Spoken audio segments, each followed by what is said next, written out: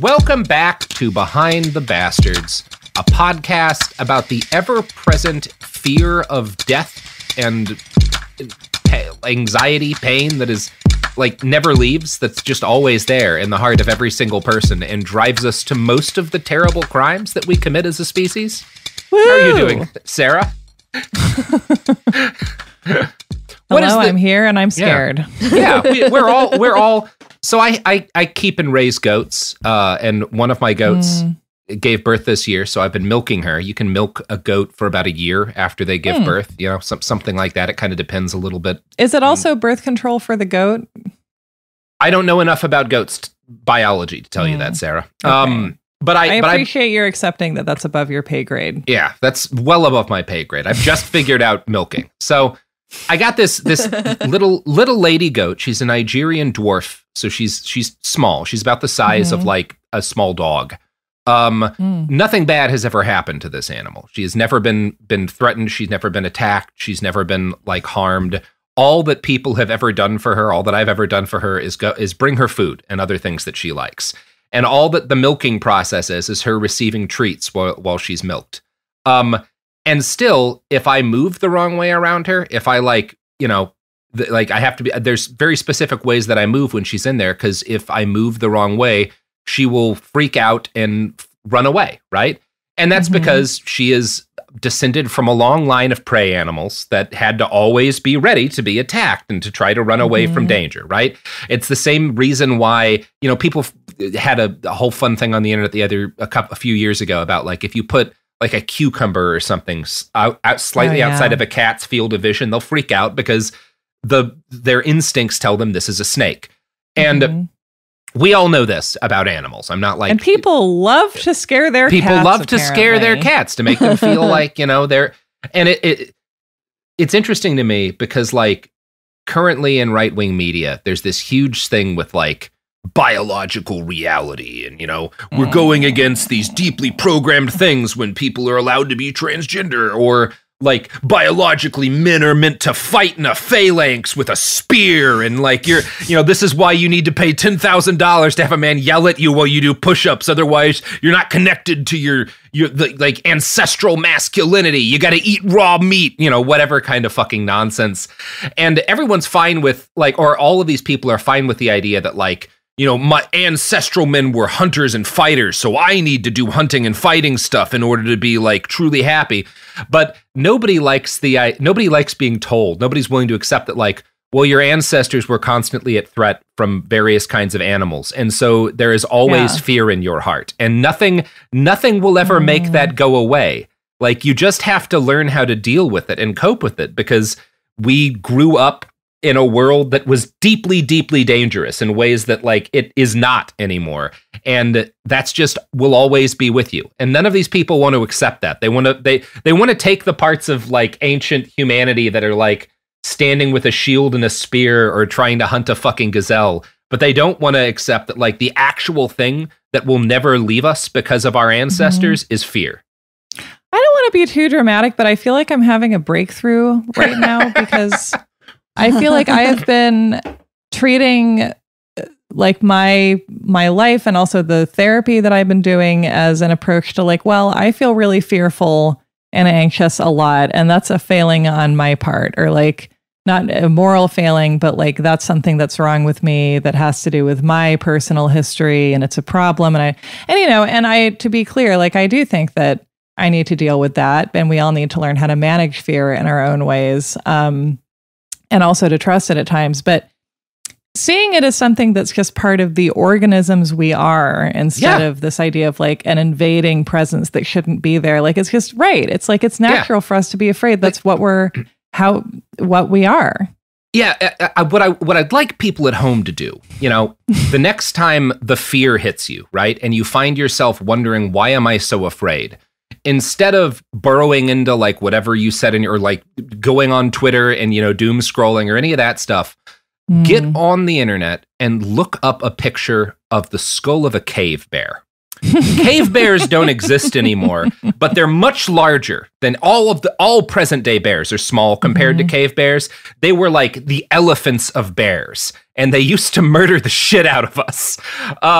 and look at the skull of a cave bear and realize, like, that's why I'm scared right now. It's because many, many years ago, my ancestors had to constantly be worried about this fucking thing charging out of whatever cave and murdering their entire family. And so now I'm sitting at home in my air-conditioned house where there are no cave bears, and I'm scared. Like, just look at a picture of the cave bear. That's why you're scared. Like, yeah. It's also, just to bring it into horror movies, as I must, like, it's fascinating how so many horror movies, because The House Without a Cave Bear makes me think of Barbarian, and that so many horror movies are about the idea, and horror stories before that are about the idea of something that wants to kill you or eat you coming out of the past. Yeah. Either because of, traumas or misdeeds of the past, or just from the past in some way, because we act like the present is all about our thriving and having fun and being wholesome. But really, when we're focusing on that, we understand on some level, like, modernity itself is sort of a denial of death. Yeah. I think. Yeah. Yeah. I mean, that's like what all of these, like, Silicon Valley dudes who just, like, were born at the right time to get incredibly lucky gambling on, fucking tech companies and suddenly made $1 billion or whatever. Like, none of them can get over the fact that they're always scared too, despite all their money and their bodyguards. And so they concoct these, insane things to, like, I'm going to live forever if I do this, or, it's all this denial of the reality and inevitability of death. And also this denial that, like, fundamentally we're descended from, like, little bitty dudes and ladies who there were bigger things around that ate them. And so we were scared of those things.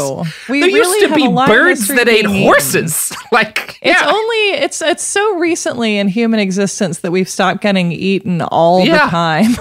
Yeah, we were constantly getting eaten by shit. We were scared little guys. Like, and so were our cats, like, like, that's the same reason, like, so you get like a duck. Why is my dog anxious all the time? Well, it's because it's descended from, like, little guys who had to be worried all the time. We all are. It's fine.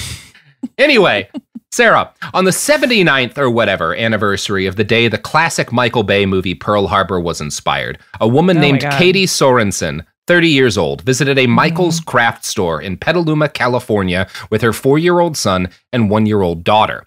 Now, Petaluma is basically a suburb of San Francisco. This is relevant to the tech industry stuff we were talking about. The median household income is over $100,000 a year. This is a wealthy suburb, and the crime rate in Petaluma is about 1.4 times below the national average. So, fairly safe place.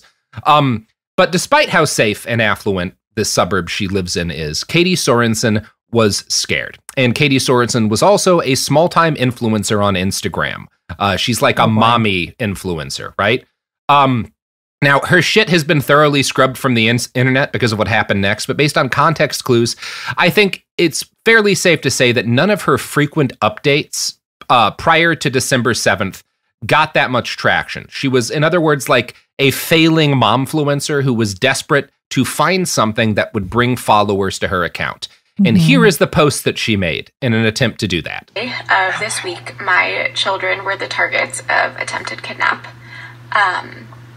which is such a weird thing to even vocalize, but it happened. And I want to share that story with you in an effort to raise awareness as to what signs to look for, and to just encourage parents to be more aware of their surroundings and what is going on around them. I think right now we are so distracted by everything that's going on in the world that we are kind of have our guards up so much about masks and wanting to keep our children safe that way that we're forgetting the most important way to keep them safe, and that is with us, and to not have them taken. So I'm going to share a story in an effort to raise that awareness, but I'm not ready. This is hard for me. I'm not ready to share this story, but I know it's important, and I would rather be uncomfortable and awkward and get the message out sooner than wait until I feel composed. Okay, that's probably enough, Soapy. So you can see here both, if you think back to the chain letters we were talking about, right? If you think back to that murderer in the backseat chain letter we read, you can see the same structural hallmarks here, right? there's the claim that like parents are not someone, like the person that this is meant for, you're not paying enough attention to a danger that you're not aware of, but it's present, right? You need to be more aware of this danger. You need to be more aware of the threat that your kids are always facing, right? There's this, it's framed in this like, here are suggestions, like I'm telling you this so that you can avoid this danger, so that you can protect yourself and your loved ones. And from there on, like from the point that, you know, we stopped that video, the story that she was giving continued. And I'm going to read a summary of what she said in this and another video from a local Sonoma paper, the Press Democrat. She described being followed by an unknown man and woman at the Petaluma Michaels craft store on North McDowell Boulevard from the time she arrived in the parking lot with her children until they returned to her car. In the parking lot, she said the couple approached her as she was putting one of her children in a car seat, and what she suspected was an attempt to grab the stroller.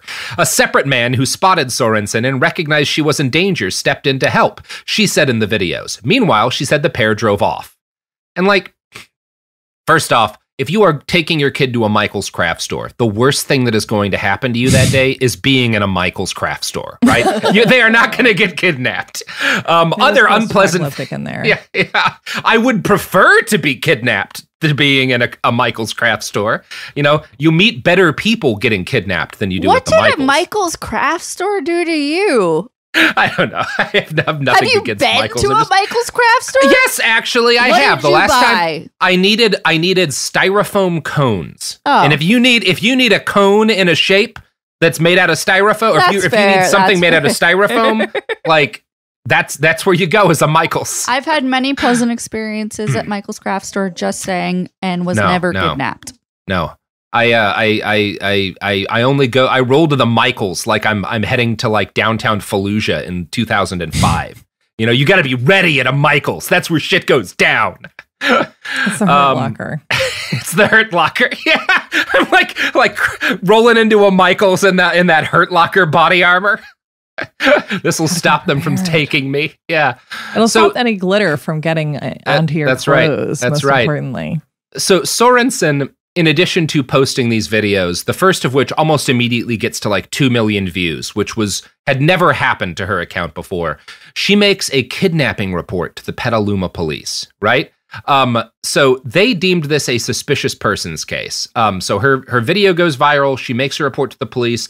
She publishes a second video, and there's a number of dumb things that Sorensen does, but the stupidest error that she makes in this grift is, in her second video, she brags that there are, like, in order to market it, she says there are details in the video that she didn't give the cops, which is like saying in your viral video, I made a false police report. You know, don't do that. As a heads up, if you're going to commit this crime, don't make that mistake.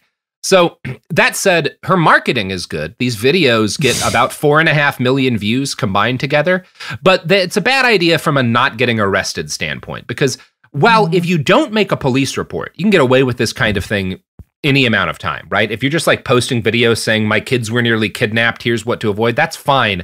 Once you make a police report, you have created a situation in which you might get in trouble.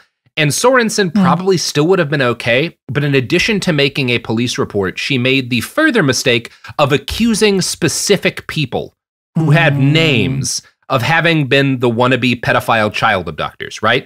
So the specific people that she made allegations against were another couple that was just at Michael's that day, Eddie and Sadie Martinez. Again, like, she sees like a Hispanic couple in the store.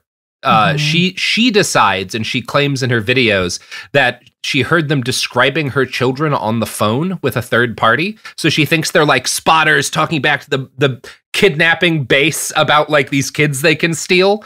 Can we just talk about this operation? Like, they're like, we're running short on 3-year-old white kids. Grab her. Yeah. We need another, like, this one's like blonde. She's got a jumper on. Do we need another jumper kid? Yeah, like, go ahead and get her. So she not only does she give these people's identification, she like describes them to the police, but she takes pictures of them in the store and she posts it on her Instagram. Oh, honey. So no. The Martinezes find out about this because these posts go viral, and her son comes up to Sadie Martinez and is like, "Hey, Mom, somebody claims that you were part of a kidnapping gang at Michael's. You might want to be aware of this." I also love how, like, okay, so you're in this elite kidnapping gang. Yeah. Love it. You're like, where should we go to pick up kids without being noticed? Yeah. Michael's Crafts. We're just going to cruise around a store and a mini mall with 8,000 cameras in it. That's also the least, like, if you were to tell me this is a kidnapping gang that specifically abducts like 64-year-old women, right? I'd be like, well, yeah, that's a Michael's. That's definitely where you're going to abduct. And that's like, where you go for that. Yeah. For sure. Or guys who are weirdly into model trains. Yeah. You're going to get a lot of that stuff at a Michael's. But like, kids don't go to Michael's. Children do not like Michael's. It's not it's the place to get like kind of vaguely unsettling Christmas decorations. That's what I go to Michael's for. Right. You know? Which kidnappers love. So, yeah, kidnappers so maybe they're there on an errand. Anyway, and again, the Martinezes are the kind of people who go to a Michael's, right? They're like a middle-aged couple shopping for whatever kind of decorations together. But this lady decides like, nope, they're part of a kidnapping gang. That's the only reason why, you know, a couple would be at a Michael's craft store is to steal my children. Don't shop. Yeah, is to steal my white children. Now, this happens. Nobody wants white children. They're terrible. No, horrible. You can't feed them anything anymore without them having an incident. No, they all got allergies, you know, which is because they're not actually abiding by the primal principles and eating nothing but raw liver. Exactly. Sarah. You got to eat the raw liver. Otherwise, you'll never get big and strong like that man who was not on steroids. Thank you. Look, this is why I am getting into the liver influencer business, and I'm specifically selling freeze-dried polar bear liver. Now, Sarah, a lot of doctors, the same guys in the pharma industrial complex, will tell you that even a single bite of polar bear liver will kill you because of how concentrated the vitamins are. It's basically poison. That's what doctors say. But, you know, if we've learned one thing from the pandemic, it's that you can't trust doctors. So I'm going to start selling polar bear liver. I think the grenades are going to be more ethical, but, you know, forget about the Franklin expedition. Yeah. Or whichever one they all died from doing that. Yeah, it's the future. Look, they died because they didn't have a grenade launcher. If you have a grenade launcher and you eat the polar bear liver, then you're fine. Then all the ever-present fear of death will leave you. Yeah, and that's, you know, small price to pay. It's what, $5.99 a month for your liver club? It's like $347 a week. Actually. Oh, what a bargain! It is not, Sarah. The feds do not like you taking this many livers from this many polar bears. It has made a lot of problems for me, but I do it for you listeners. But you know, the cost covers legal fees. Yeah. Yeah. So Sorensen makes this post and accuses the Martinez of being pedophile kidnappers. Right in the middle of that period, you remember a couple of years back where there were a bunch of viral stories of like white people calling the cops on people who are not white for bullshit reasons, right? There's that lady who threatened that black bird watcher in Central Park. Oh, yeah. There was a lady who called 911 on like a black family in Oakland cooking barbecue in the park. You know, these are kind of like, again, in that like Karen sort of viral story thing, which is almost as reliable a traffic getter as kidnapping stories. So as soon as the Martinezes like came forward and are like, this fucking mommy blogger, like, or mommy influencer or whatever, like accused us of being a pedophile gang, the virality that had been really good for Sorensen's follower count initially kind of came back to bite her in the ass. So the Petaluma police made a timely update being like, you know, there are inconsistencies between the police report she filed and the story she did on Instagram. Sorensen compounded her mistakes by doubling down and was like, I want to see these people prosecuted. I'll testify in court that they were trying to steal my kids. The Michaels people, you know, the cops talked to them and Michaels is like, we didn't see anything problematic happen. There's no evidence of anything happening. So this all ends in Sorensen getting charged in 2021 with 3 misdemeanor counts of false report of a crime. She was convicted on 1 count and sentenced earlier this year, just a couple weeks ago, to 12 months of what's called informal probation, which restricts her from using social media and requires a 4-hour implicit bias training. She's going to spend probably... Have that. Definitely, like, look, I hard to argue with the fact that, like, this lady being off social media is good for her, right? She should not be on the internet. None of us really should. None of us really should, but especially not her. Especially not her. But wow, I mean, I don't think harsher punishment fixes anything for anybody. It's a question of who gets too much rather than who gets too little. But yeah, it is. I mean, that's a remarkably light sentence for fucking up someone's life that much. I'll say that. She's probably going to spend, I think, like 30 days in jail, and then she's got like a work release program. So it's not. I don't know, like what I would say is like the proper penalty here or whatever. I'm not angry that it's like too harsh. I'll say that much. Right. So while this has been celebrated online, as soon as this lady got convicted, people were obviously like, look, this dumb racist committed fraud and they paid the price. Despite the fact that like, that's kind of how the story has gotten, remembered now, Sorensen had a pretty good reason to think that this would work out for her. Because again, fake kidnapping stories are one of the most reliable kinds of viral content in multiple forms of social media. In 2019, Snopes started receiving inquiries about a Facebook meme that warned of a sex trafficking plot in Florence, Kentucky. Variations of this meme tended to show a photo of a red rose stuck to a car door with text like this. There have been recent incidents in northern Kentucky about sex traffickers leaving roses on victims' cars. The roses have a chemical on them to make you pass out so they can grab you. One incident happened in a Walmart parking lot in Florence, Kentucky. Please be careful, ladies. First of all, there's a lot worse happening in a Walmart parking lot. Oh God, especially it's where all humanity comes. Yeah. but I'm glad to hear it's not Southern Kentucky, just Northern Kentucky. There you go. Yeah, very Northern localized. Kentucky. Well, the specific poison that you can put on a rose only grows in Northern Kentucky, so it's hard to get down into the South. Yeah. I don't like. If I were going to start a sex trafficking ring, I would go for a population center. I would be worried about starting from scratch. But I'm not an expert. So yeah. No. We do talk frequently about like what we would do were we running a sex trafficking ring. But I think we can all agree Florence, Kentucky is where you start. This is like, Michelle remembers the book that started the Satanic Panic is like there are two worldwide centers for organized Satanism, and they are, I think, Geneva, Switzerland, and Victoria, BC. And it's like, yeah, of course. Why did they? Was it for the climate? Do they get to take walks in the woods? Yeah, all right. Satanists love rain too. Yeah, they do. With the whale watching. So. Comments on one example of this meme, which was shared about 6,500 times on Facebook, range from readers pointing out that it's an obvious fake to crying about how depraved the world has become and talking about how they always bring a gun with them everywhere. Snopes quickly found that the photo for the initial version of the meme was a fake. It was pulled from an unrelated blog post. It was just like someone, I don't know, people put roses on car doors or whatever. It's like here's your Valentine's Day, thing, honey, or whatever. Like that's, I think. I'm sorry, I cheated on you. I hope you see this when you finish your shift at Arby's. Yeah, like something like that. So what that means, though, is because the original photo had nothing to do with a kidnapping conspiracy, there was intent behind the fake, right? We can debate as to whether or not maybe Sorensen was like someone who just was unreasonably paranoid or whatever. Although I think she was probably making a conscious fake. But this was definitely a conscious fake. This is not somebody panicking because their brain got poisoned by viral media or whatever. This is someone choosing to knowingly spread a false kidnapping story. And I'm going to read another quote from that Snopes article. The 2019 Rose hoax was not the first sex trafficking scare to emerge from Kentucky in recent years. In late 2017, some social media users in the Louisville and Florence area in the north of the state claimed to have been approached or harassed in public. Those purported incidents were quickly linked without evidence to human trafficking, and the local branch of a controversial church was forced to defend its member against allegations of sex trafficking.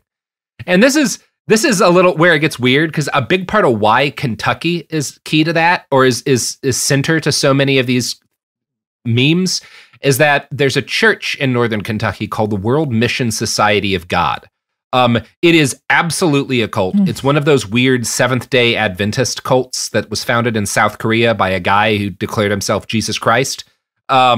It's one of those things. There's a couple of those, right? And they have been, it's definitely one of those things where like they've been accused of like brainwashing and abusive psychological control tactics, but they don't take people off the street. What's happening here is that like this cult is local. People know it's shady. And when folks come up to them to proselytize, they think that they're about to be like kidnapped. And so that's part of where all this comes from. They have been accused of human trafficking in a bunch of places, but they've never been convicted of anything. Police have cleared them. I don't have any desire to defend this cult, but I don't think what they're doing is like pulling people off the street. I think it's what cults do, right? It's normal cult stuff. And to compare it to maybe our most successful cult, Scientology, like you don't have to grab people, you just let them wander into your center downtown, and then you traffic them. Yeah, it's like a tunnel spider or the snakes that were the ancestor of the cucumbers that scare our cats. I think that works. Yeah, that's more or less fine.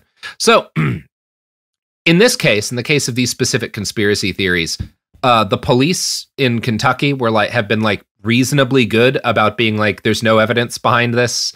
But as a general rule, law enforcement is usually part of the hype cycle of these sort of like fake kidnapping rumors than they are part of quashing the hype cycle. In 2019, Facebook memes started spreading in College Station, Texas, about a kidnapping plot that involved zip-tying a victim's windshield wipers together and then abducting the inevitably female victim while she struggles to take them off. One version of the meme ends with this very chain-lettery call to action. I've made this post public and would love it if you'd share it with your friends and family. Please be aware of your surroundings and drive somewhere safe with a lot of people around before trying to remove them if this happens to you. And the College Station police started getting queries once this post went viral. And so they took to Twitter and they posted on Twitter, did you see the post about zip ties and human trafficking? We don't know whether traffickers are doing this or if it's a distraction technique used by a would-be thief. Either way, always be aware of your surroundings and hashtag see something, say something.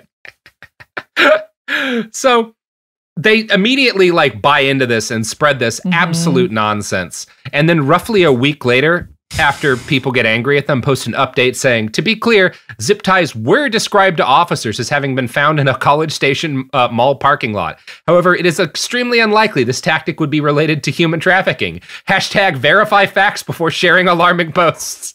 Thanks. That's not how hashtags work, College Station Police Department. Yeah. But also, you are the ones who didn't verify shit before sharing it. That's so weird. Like, hey, past self 3 hours ago. Do better. Don't have done. It's also like, well, why else would people be zip tying windshield wipers? I don't know. Do kids are fucking with people? Look, I may have at a certain point when I was drunk and younger stolen a bike lock and locked the gates of an apartment complex, for no reason other than I was a drunk little asshole, maybe I did that. Sometimes these theories never allow for the existence of drunk little assholes, and it's a major flaw. Yes. Yeah. Like, and it's this Occam's razor sort of thing. What is the simplest, likeliest explanation? Human trafficking gangs are carrying out a complicated plot, or some asshole did a thing. Like, probably someone being a shitty. I feel like some asshole is it, 98% of the time. And then the other 2%, it's pretty much the government. Yeah, it's either an asshole or the government, right? Speaking of the government, you know who governs my life, Sarah?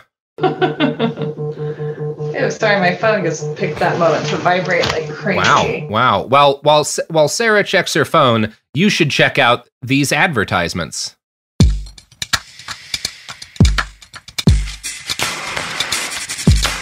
Wow, those products, my God. Have you ever seen a service like that? No. Not me.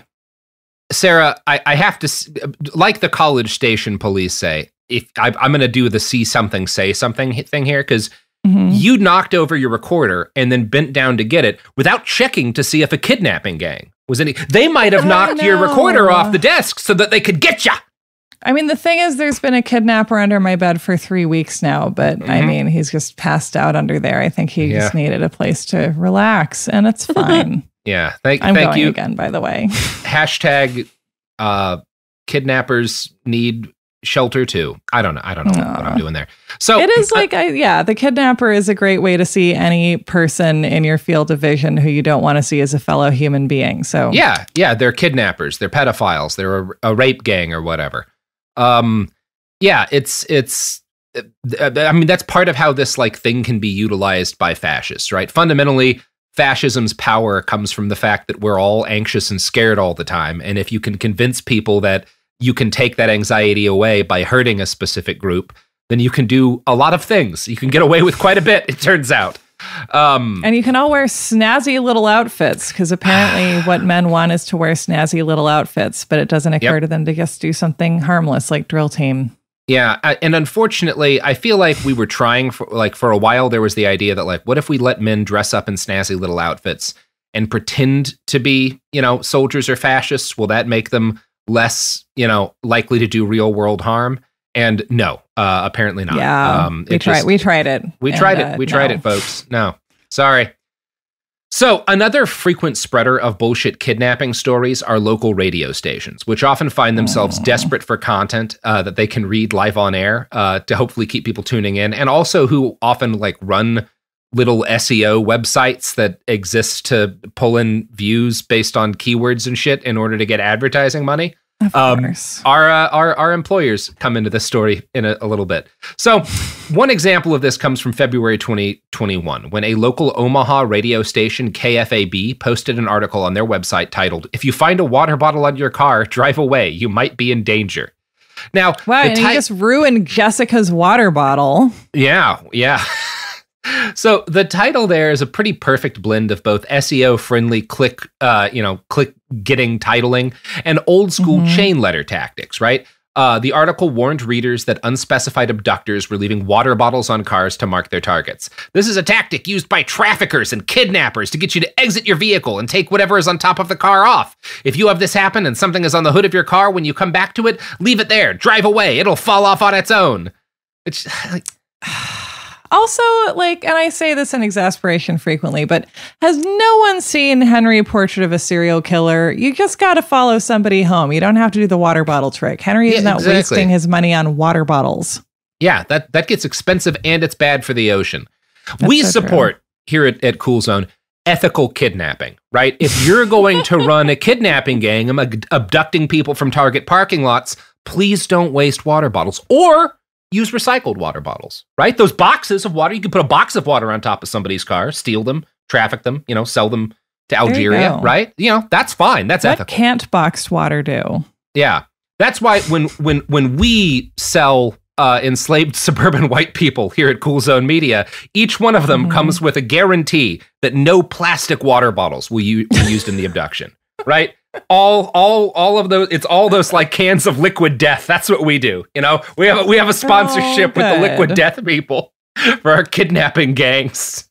It's so hard to ethically kidnap these days. It's great to know people are still doing it. Yeah, it's worth it. It's worth it, Sarah. The extra, it costs us a little more. It does cut down on profits a little bit, but I feel like, that's our responsibility as a member of the community. We want to give back. But you're not just kidnapping to make money. You're kidnapping because you love it. It's the love of the game, right? It makes me so sad that there's all these nickel and diming kidnappers out there, right? You're in the best industry in the world, baby. Enjoy it. See? That's just all there is to it. Yeah. So again, I probably don't need to tell you, there's zero evidence that kidnappers are using water bottles to trick people. Snopes notes, like if someone has already entered their car and you need them to exit it again to take off a water bottle, it seems like you've had ample opportunity to kidnap them already. Like if you need to kidnap, none of it makes much sense. Them. And I probably don't need to tell you that there's zero evidence for this. Snopes notes that the origin for this version of the story was a TikTok video posted by, quote, "a woman who said she had a random encounter with a stranger acting oddly around her car in a mall parking lot, and later found a water bottle on the hood of her car, and posited, based on nothing, that these two things were somehow related." Let me tell you something. I had a weird interaction in a parking lot last night at Winco, and you know why that was? It's because I was at Winco. And people at Winco are having a time, and we're all getting through it. And I mean, parking lots are one of the rare spaces where people from different walks of life are forced to interact. And you can see that in these reactions. That's why that's why it's all parking lots. And that's why like affluent people have to use the same parking lots as everyone else. And they often resent that deeply. And, they're probably, a lot of them are the same kind of people who believe that like, the existence of homeless folks is like a constant threat to their life, right? That like it's the greatest threat in the world is that there are homeless people somewhere. Or that, if the more high density, low income housing is created in their town, it'll like ruin, you know, their life or whatever. Like it's the same reason why rich people hate the TSA with a special passion that they don't reserve for like regular cops. It's because they can't avoid the TSA unless they're super rich. But like normal rich people have to go through the same TSA that the rest of us do, and they hate it. Yeah, anyway, it's whatever. It's I think a lot of this probably is the result of people who don't normally go out in the world in a situation where they don't have total control, like, you know, and they encounter someone who is either having a mental health crisis or just is a kind of person they wouldn't socialize with normally. And this sets off that part in their brain that like corresponds to the part of the brain that gets set off in a cat that sees a cucumber, right? and they feel like I'm in danger now. I'm in danger because something like unfamiliar has occurred. And then the pattern making parts of our brain like put together, you know, the rest of it, right? But like, oh, I found a water bottle on my car, and 30 minutes earlier, I saw a person who was like talking to themselves. And so this must be evidence of an international kidnapping gang. And so who would put a water bottle on my car but someone having a mental health episode who clearly is therefore in the perfect position to run a kidnapping ring? Yeah, it's great. So, and it's like, I mean, think of when little kids meet somebody new. Yeah. And that they feel unsure and they are freaked out, and then they need a second to warm up, and then they take it and they don't develop a conspiracy theory about that person, which I think is really charming of them. What I love, Sarah, what makes me really happy and feel good about the future is thinking about how many of the people who make these little conspiracy theories based on anodyne shit then repeat those conspiracy theories to their children and say, you must be worried at all times. There's kidnapping gangs everywhere. Mommy saved you from kidnappers today by noticing the water bottle and then pulling her Glock out in the parking lot. You know, like it's great. It's cool that happens. It'll be great for the kids. It's shown to be great for the kids. My God. Yeah. It's dope. So what we are seeing here in that story I just related is evidence of the kind of food chain that these fake crime, kidnapping, panic stories exist in.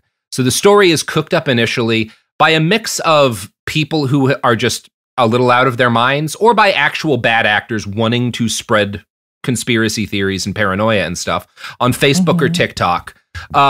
Oftentimes it's people who like are spreading stuff they know is not true because they know it will get them followers.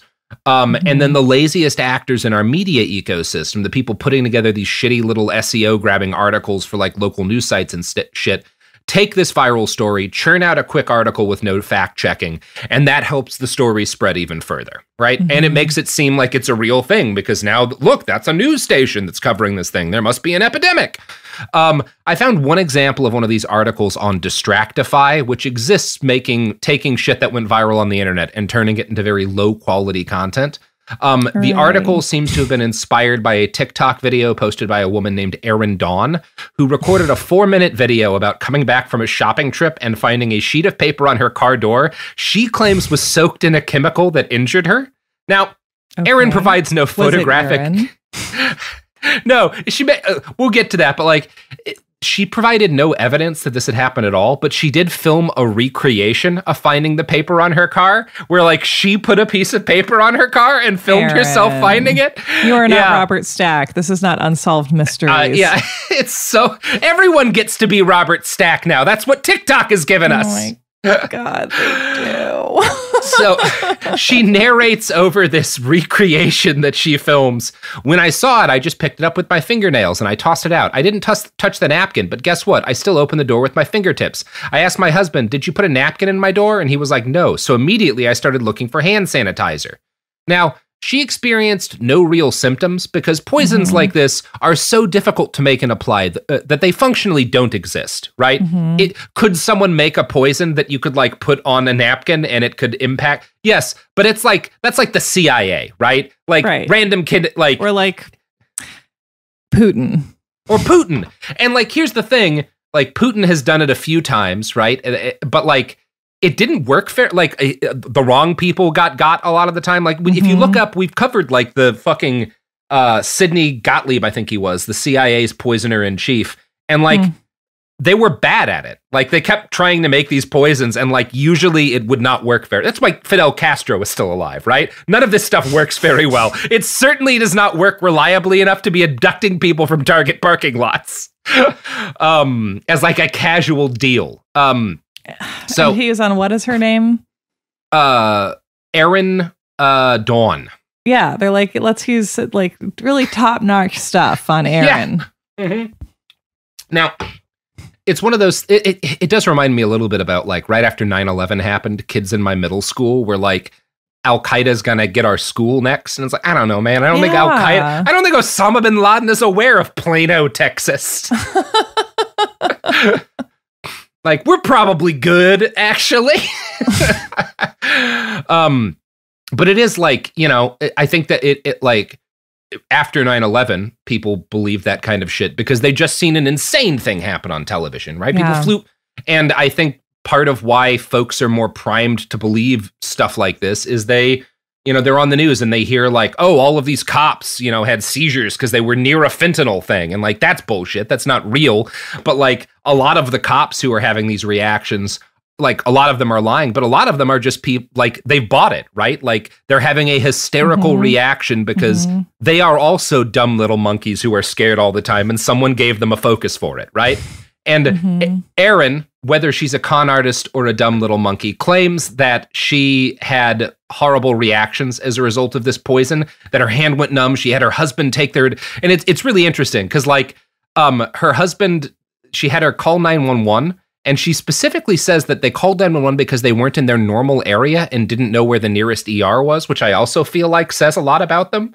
We're like, we're always thinking about where the nearest ER is, you know, but we left our normal area. You know, don't ever leave your normal area because then you won't know where the, like, when you get poisoned by kidnappers. It's very like terrier logic. You're just like, I just like to be in my area. It's like, okay, but that means that your fears when you're outside your area aren't necessarily about what's really happening. Yes. She claims that the doctors at the hospital diagnosed her with acute poisoning from an unknown substance. Good work, Karen. It's interesting. I'm mainly interested in this because of the way that this gets covered by Distractify, who they dress their article about Erin's bullshit in like, I would say it's like the panoply of journalism, right? They put journalism's clothes on this story, but it's not really journalism. Here's how the article opens.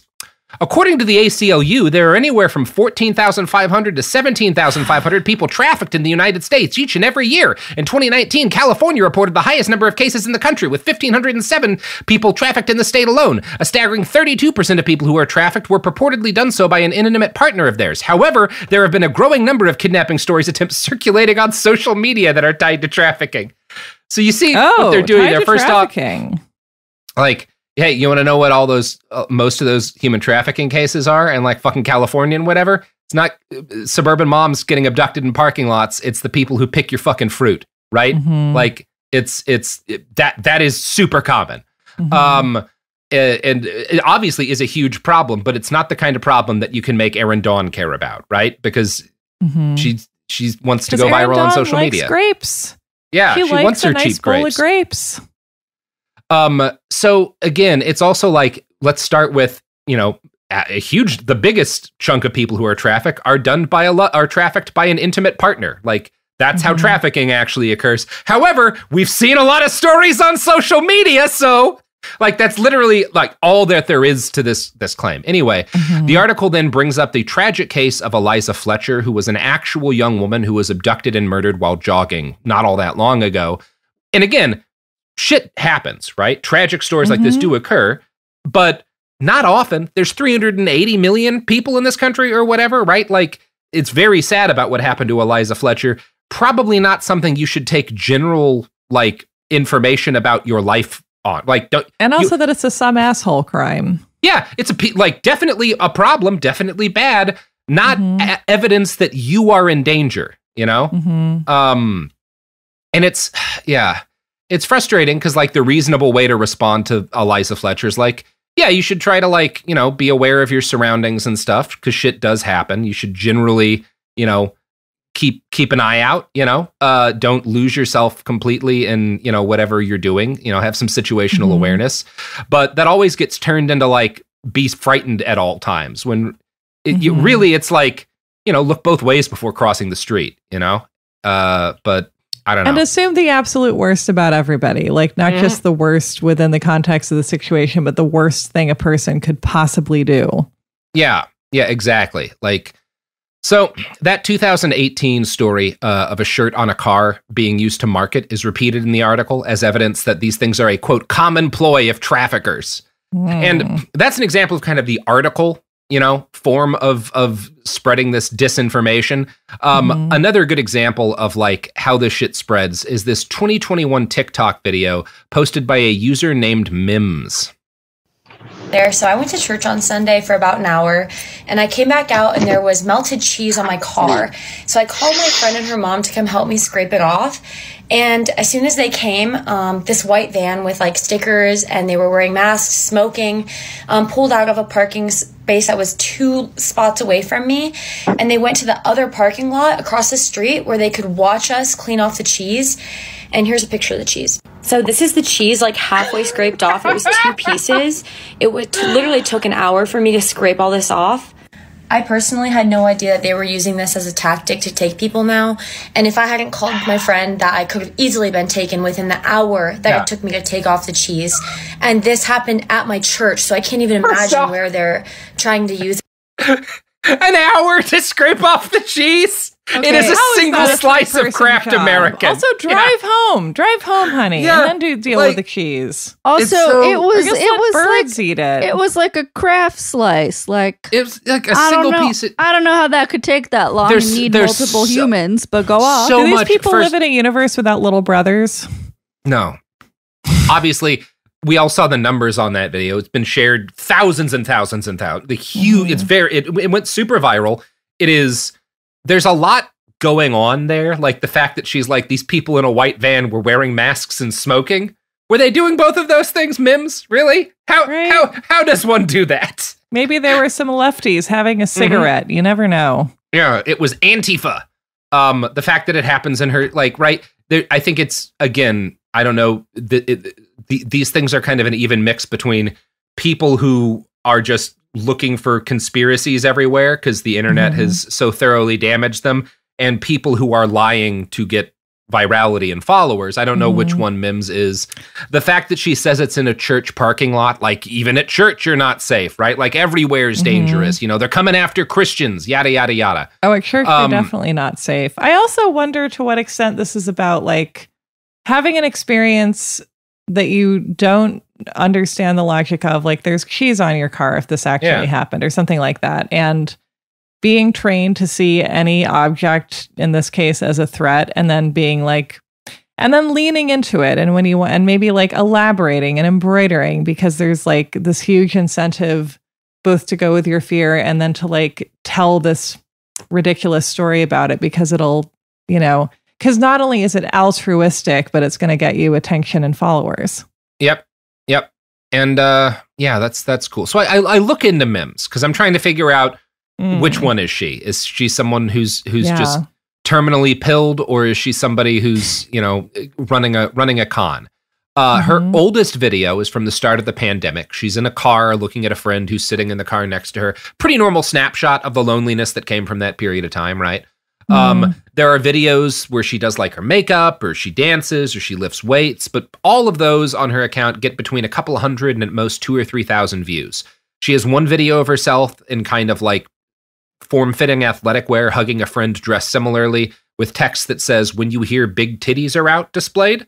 That's got 22,000 views. It is her second most popular video. Several of her videos are just like athletes try dancing, stuff like that, where she's with a friend and they're like doing dances or whatever. Normal TikTok. I would say normal shit that looks like attempts to go viral on TikTok, right? This looks like the account of someone who's trying out stuff to be an online influencer, right? I'm going to try doing the makeup, see if that works. I'm going to try doing dancing videos or workout and see if like that goes viral for me. And none of that stuff really took off. Like I said, her biggest other video is that, like, when you hear big titties are out video at 22,000 views. This, if you find a slice of cheese on your car video, has 446,000 views, and I suspect is responsible for most of her 4,000 or so followers. Mims's post was duly picked up by the bottom feeders of the internet. In this case, our corporate overlords at iHeartRadio, who posted an article titled, "If you find a slice of cheese on your car, you might be in danger." There's no attempt to even provide journalistic context on this one, just the line, "It might sound silly, but a TikTok user named Mimi is very serious about her experience." Great work, guys. Now, all of this would be easy to ignore as just more harmless disinformation if it weren't for shit like Phoebe Copas murdering Daniel Garcia, right? Like, that's the grounding. This is all, like, seems like silliest internet bullshit, but, like, this affects people. It causes them to think they are in danger, and they take steps to defend themselves, and that sometimes leads to people getting... It's the same as those, like, stories of, like, folks shooting at people who back into their driveway to, like, turn their car around, right? People die from this shit, and I guarantee you, sometimes it's Fox, sometimes it's TikTok, sometimes it's but it's all this shit that's everywhere, right? So, you know, stuff like this have part of what's going to spread cases like this, and what's going to spread, like, death, is the fact that stories like this are everywhere because they're a profitable industry, right? This is a business spreading this shit. I found this video on TikTok while I was doing my research for that article that's going to be on my Substack, Shatterzone, that's got 6.9 million views, and it's just a collection of everything we've talked about. Like, watch this thing. Nice. If you see this, run. If you see money in your windshield, you need to run away fast. They're trying to get you to get out of your car and grab the money. If you see this, you need to get in your car some other way. This is a sign that this is probably laced with something. People's hands have gone numb.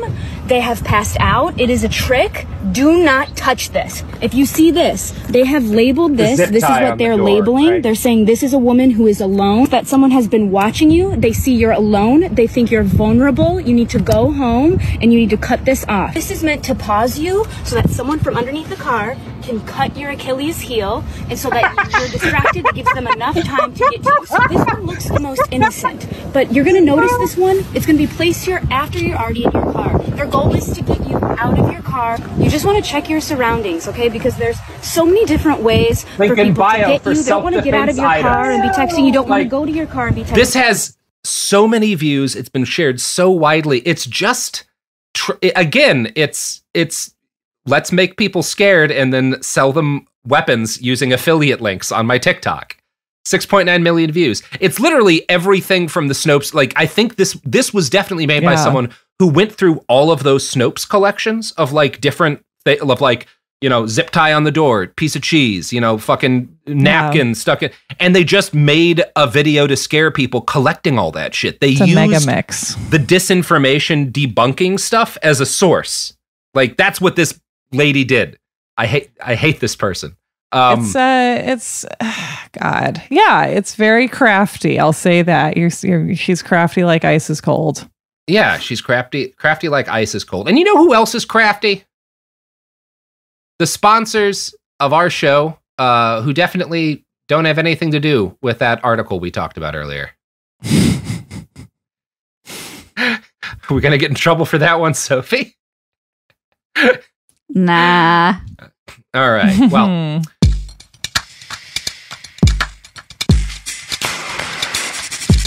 we are back. Anyway, so it's cool. And in addition to causing, you know, we've talked about how all of these kind of paranoid conspiracy theories about kidnapping, in addition to causing, like, you know, brain damage to some people, this stuff provides cover for other kinds of scammers. And this brings me to a particular new kind of con that's been enabled by modern AI tools. This is fun, Sarah. You're going to like this. You ever heard of fake kidnapping scams or virtual kidnappings? Ooh, I think as like a phishing strategy. Yeah. The idea has existed for a while. I found a 2014 warning from the San Antonio FBI press office, and I'm going to read that to you now. This is how it existed. This other stuff worked prior to AI, right? Over the past several years, San Antonio FBI, along with many state and local law enforcement partners, received reports from the public regarding extortion schemes, often referred to as virtual kidnappings. These schemes typically involve an individual or criminal organization who contacts a victim via telephone and demands payment for the return of a kidnapped family member or friend. While no actual kidnapping has taken place, the callers often use co-conspirators to convince their victims of the legitimacy of the threat. For example, a caller might attempt to convince a victim that his daughter was kidnapped by having a young female scream for help in the background during the call. Now, that's like not an easy con to pull off in the pre-AI era. Like, not only do you have to have like multiple people, but like, I don't know, like, let me talk to him, right? I'm not going to give money to a kidnapper if I can't hear from the person kidnapped, you know? But AI has made that possible. Particularly the thing that's made it possible is both the existence of various AI tools that can let you kind of like clone or fake a voice, and the fact that basically every young person is posting videos on TikTok that have their voice all the time, right? Like, so there is, it provides you with the ability to mimic particularly people's kids with a pretty reasonable accuracy. And that's what we've started to see. And I'm going to post for you another TikTok video, this one not spreading disinformation. Here, I'm just going to play this thing. New scam alert. I usually don't fall for scams, but they got me. Listen to this. So I got a call from my mom last night around 7 p.m. The call came in. It showed her number. It showed her name, how I have it stored in my phone. I answered, "Hey, Mom, what's up?" And I heard my mom's voice like kind of fading away, like someone was taking the phone away from her. And I heard like weeps. This guy then gets on the phone and he goes, "Hey, I have your mom. And if you don't send me money, I'm going to kill this bitch." And I was, okay, who is this? Like, what is going on? Now, mind you, my mom works in home health. So her job is to go to patients' homes and do self-assessments. So in my head, I'm like, it's happened. Like, a patient has taken her hostage. And this is for real. And the guy on the phone, him and his girlfriend or whoever she was were such good actors. So he's like yelling at me and really pressuring me to get this money sent fast. So like, first off, I wanted to put this because it is an example of a viral TikTok post that's not spreading disinformation. This is a real thing. I have no reason to believe this woman's not telling the truth. And there is evidence from good, like reputable journalism that fake kidnapping scams like this have become more common. Because with these kind of tools, you can fake someone's voice. You know, and all you needed is a second to say, "Honey, help me," or whatever, and then a person gets on, and you do the con from there, right? And like, you know, this lady I think did find out what was happening, but like you can see like it's interesting because like she says, "Well, you know, my mom's job is going into people's houses. She's a home health care worker, so I've always in the back of my mind been worried that something might happen to her," right? So it's both this. Everyone's always anxious because we're stupid monkeys. And also, you know, we all have things that we, you know, fears that are cognizant, right? If you have like a loved one who's got a long commute or whatever, you worry about him dying in a car crash or something.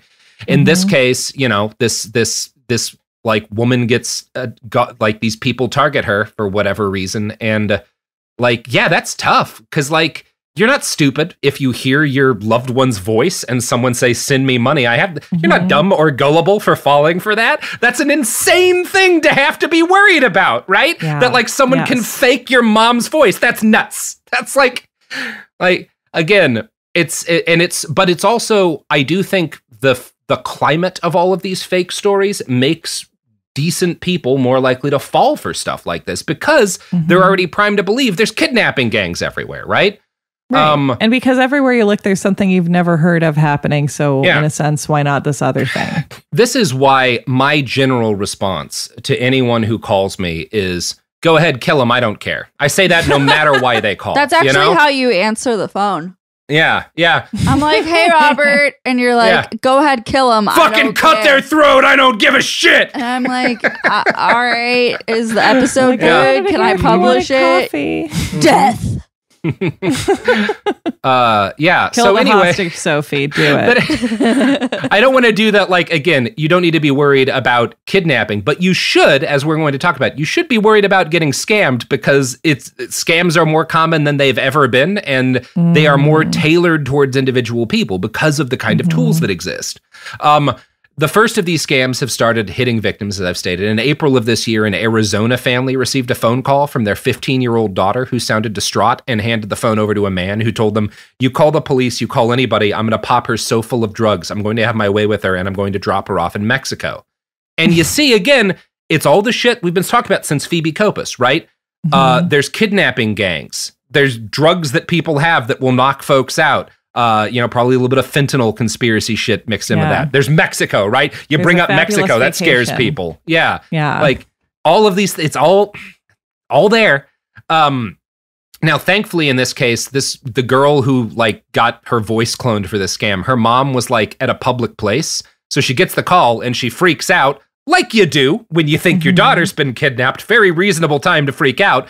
But other people around her, they call 911 and like have the presence of mind to call her husband and be like, "Is your daughter around?" And he's like, "Yeah, she's at home." And they're like, "Okay, ma'am, we're good." Like something else is happening here, you know?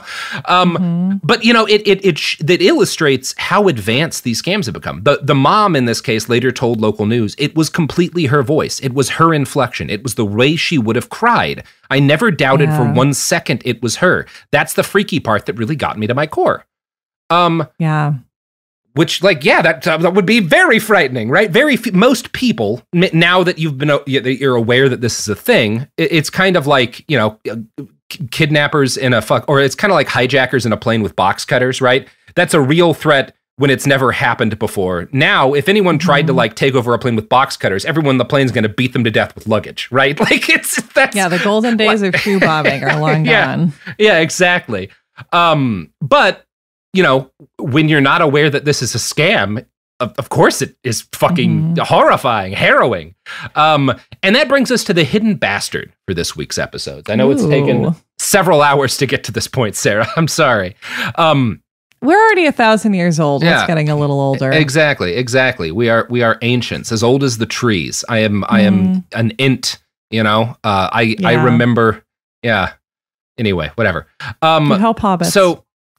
Yeah, obviously, like, Phoebe Kopus did a horrible thing. But the part of why she did that horrible thing was that she had been kind of this ever-present ecosystem of you are in danger, you are at risk, people are attacking you.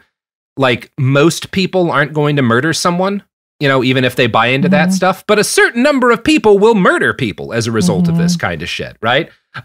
And I think one of the things that feeds into that ever-present feeling that you're at risk, that you're under attack, that you have to defend yourself, is that all of us are under attack at all times through every single form of communication that we own. The attack is not kidnapping gangs. It's not human traffickers, but like, look at how many emails you've gotten today and comb through your spam filter. See how many of them are attempts for people to phish you or to like, how many text messages or phone calls did you get today that are from scam likely, you know? How many like pieces of things, like shit did you get in the mail? Like I got a call this morning from a lovely British robot who wanted to sell me health insurance. Exactly. That is an attack, right? That's not an attack like a kidnapping. It's not something that is someone trying to harm you, right? Like Sarah, someone tried to hurt you today through the phone, you know? Someone is trying to hurt all of us every day through our phones and various other methods of communication. And what did we learn? How is Sarah supposed to answer the phone from now on?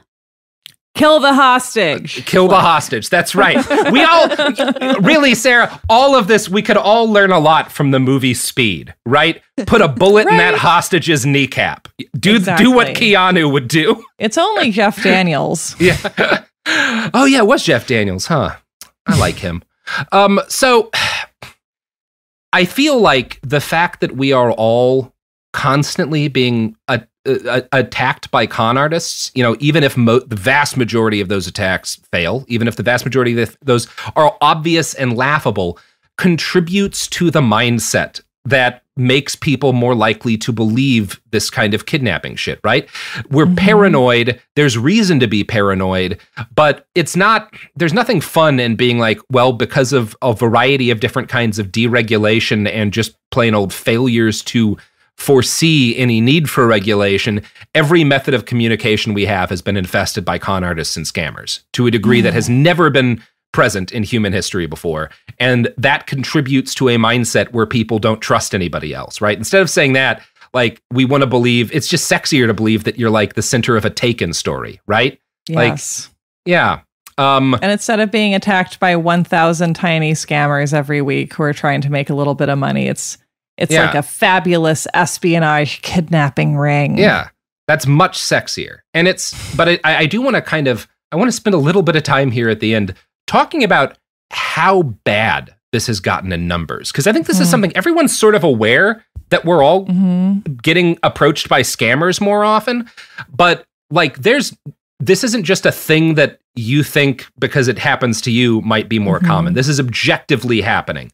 Phishing scams hit a historic high in Q4 of 2022 with 4.7 million reported attacks, which is a 150% increase since 2019. A write-up I found from a research firm Comparitech noted, quote, October 2022 saw more than 100,000 unique email subject lines, the largest number ever recorded. This shows that hackers are more likely than ever to tailor their approach rather than using the same template for every victim. This is one of these things that, like, the increasing development of these AI tools has allowed, is it makes it easier to kind of, instead of like going for the lowest common denominator, actually tailoring stuff for individuals, right? Like, you can't do a fake kidnapping scam where you're cloning somebody's mom's voice without like targeting that person. You're not like randomly going after that, right? It's because it takes some effort to clone a voice like that. You have to know something about the person. And this is what we're seeing across the board. Not only a growth in the number of scams targeting Americans, but smarter and more personalized scams. It remains true that about 95% of all cybersecurity issues are the result of human error. But I think that statistic is actually, the way it is framed, is problematic. Because when you say 95% of cybersecurity issues are the result of human error, what I think most people hear is that, like, oh, a dummy clicked a link they shouldn't have clicked. What a dummy. No. It's a human error if you wire someone money because you believe your mom has been kidnapped. That doesn't mean it's not understandable if you're not aware of the con, right? My God. See, and the fact that people feel like if I fall for something, if I get conned, I did something dumb, means they don't report when they're victimized a lot because they think people will make fun of them. This is an actual problem, right? This is a societal level problem that people feel this way when they are victimized. Zscaler's Threat Labs 2023 phishing report warned that ChatGPT and other AI tools can also be used to create fake login pages for users who have no coding knowledge themselves. They can use these fake login pages in order to like fake that it's someone's bank or whatever, and they can insert malware through that. They can get, there's a wide variety of ways they can fuck with people through that. And eventually, these same AI tools will be utilized effectively in like, software that is meant to protect people from this, but it's just not good at that yet. There's too many false positives, like when you're scanning email, using AI tools and whatnot to try to determine which ones are phishing attempts. And like, if a quarter of your emails are getting like deleted by an AI because it mistakenly thinks that they're, that causes a problem for it. You just can't, what I'm saying here is that I'm not trying to fearmonger about the technology in general. What I'm saying is that new technology tends to be more profitable for attackers before it becomes useful for defending people in this situation. And so that's part of the problem. The primary victims of this new wave of scams are the elderly.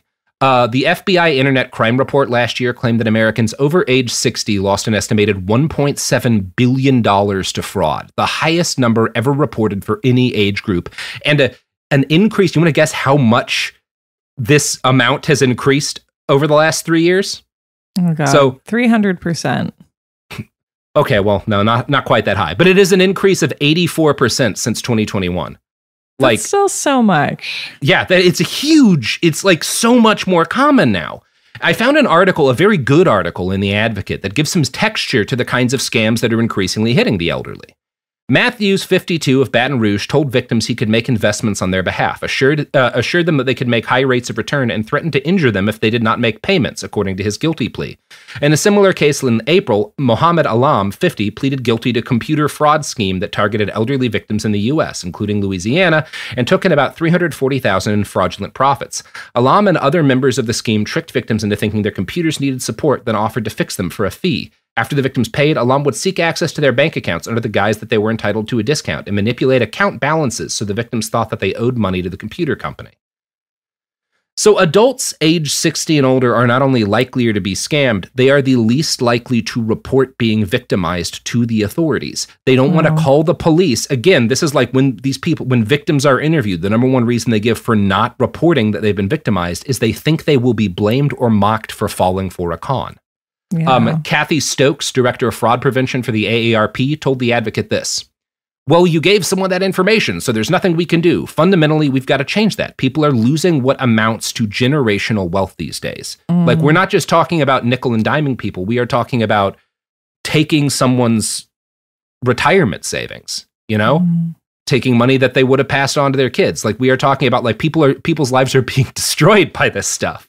And there's, again, they don't even feel like they can report having huge amounts of money stolen from them because they'll be mocked for, like, being a dumb old person who fell for a scam. That's like somebody building a fake website to trap them and shit a lot of the time. Sometimes, yeah, people are greedy or whatever and they get trapped that way. But like phone scams are close to an all-time high. Phishing scams and text message scams are hitting people at the highest levels ever. And add into this the fact that social media has like spent years goading people to read and report and share paranoid conspiracy theories. It shouldn't be surprising that by most measurements, social trust in American society is at its lowest level in living memory. In the early 1970s, when chain letters about backseat slashers went from mailbox to mailbox, about half of Americans reported to the American National Election Survey that they believed most people could be trusted. Today, less than a third of Americans respond the same way. A recent poll found that social trust is lowest for Americans over 65, which is understandable when you realize how much of them are being bombarded by attempts to steal their fucking savings. And it's like, I don't know, like that's kind of what I've got so far. I don't know what to do about this because, like, I kind of low-key think this is one of the biggest problems in the country. This is like, when you talk about people being worried that, of civil violence, of like, we're going to have like this feeds into that to a huge degree. Like, look up those stories of people shooting folks in their driveway. They're not young, right? They're old people. And please don't take this as me being like, it's understandable that they murdered a young woman in their driveway.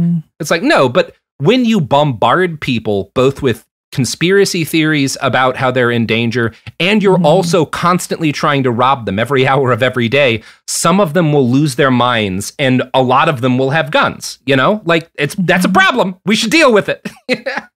Yes. Yeah. And and you make some good points, but I really think there's a bigger problem in this country, and it's that someone put cheese on a car. Someone put church. Well, like I always say, you say this often in your podcast, you're wrong about. If you see cheese on your car, pull out a Glock and just open fire. Empty it into your car. If you see cheese on your car, just dump the mag set off into a bomb, honestly. Yeah. Just level the city you're in. It's time to start over. This is why I always say, never go any public place without a 6,000-pound ammonium nitrate bomb, just in case. You'd rather need it. You're common sense. You do say that often. Better to have it and not need it than need it and not have it. That's why I always tow a Ryder truck behind my car. Just always ready, in case I have to detonate a parking lot to protect myself. Can confirm.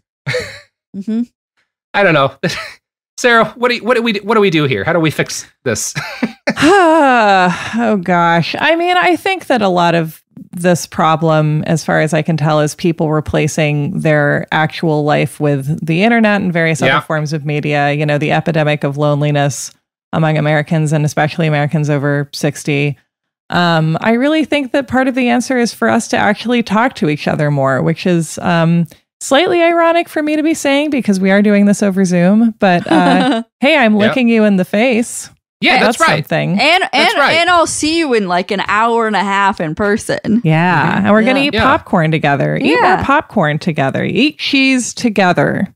Yeah. Not alone. Don't put it on somebody's car. Eat if you see a water bottle on your car, again, hand grenade. You know, keep one of those German stick grenades in your belt at all time so you can just hurl it at your vehicle if you see a trash bag nearby that scares you. Yeah. I mean, the point is that if you kill absolutely everyone, you will be safe. This is why that's the end game of all this. Yeah. Well, that's why, you know, I'm glad that we finally have a movie coming out about my personal hero, Robert Oppenheimer. I think the real tragedy of Oppenheimer is that we stopped at like 12 or 13,000 nuclear weapons, right? We need one for every person if everyone has a nuke. Like, look at how peaceful relations between the US and the Soviet Union stayed because of all the nukes. If we each have a nuke, right? Everything's fine. Yes, peace through proliferation, just like Ronnie said. Just like Ronnie said.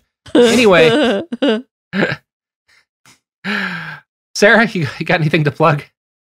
I have a podcast called You're Wrong About. It's also very much about bastards. If you like this show, I'm not going to tell you that you will like my show. You could like my show, but I don't know. I won't tell you what to do. But that's my show. I have a feelings podcast about movies called You Are Good. And I want to plug the Lloyd Center Ice Rink in Portland, Oregon. There is talk of it being demolished. Don't let it happen. Go skating with your friends. Protect the Lloyd Center Ice Rink. But again, if you're in that parking lot, you know, all bets are off. You better roll in with an armored vehicle. Good stuff. All right, that's the episode. Bye-bye. Behind the Bastards is a production of Cool Zone Media. For more from Cool Zone Media, visit our website, coolzonemedia.com, or check us out on the iHeartRadio app, Apple Podcasts, or wherever you get your podcasts.